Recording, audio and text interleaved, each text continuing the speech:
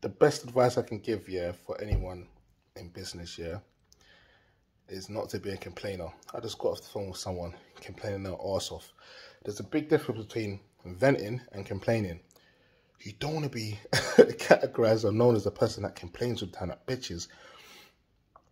When people find out you're that person that's always negative or complaining, A, they're not going to be around you, and B, they're going to be like, you're a bitch, you get me? Like, pick the times you want to complain about things. Pick the times you want to. But obviously, everyone might have that moment when they feel they need to complain or thing. Fair enough. Venting is slightly different. But like, if you're known as a complainer, no one wants to deal with you, blood. No one wants to deal with you.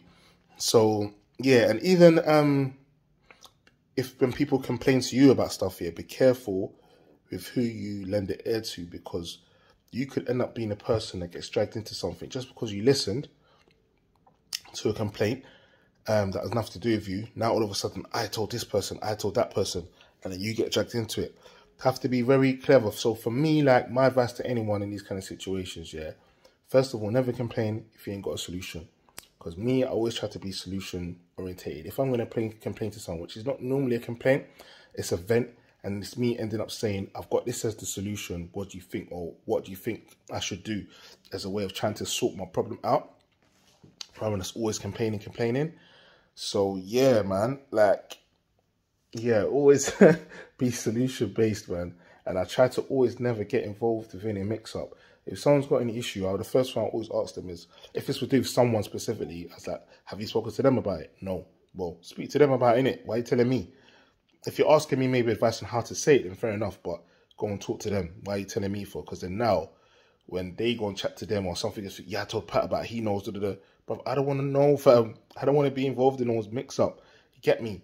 This is how he said, she said, and Rente gets started. I learned a long time ago, keep myself to myself, my business to my business. If I got an issue or something, I will always, what's the word, talk to a person that can give me a solution for it, not just chat to someone just for the sake of it. So it's helping me, you get me?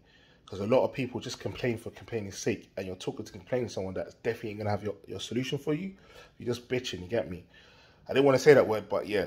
And yeah, man, I just think everyone needs to understand, like, complaining and stuff, it's never been cool to be a complainer, man.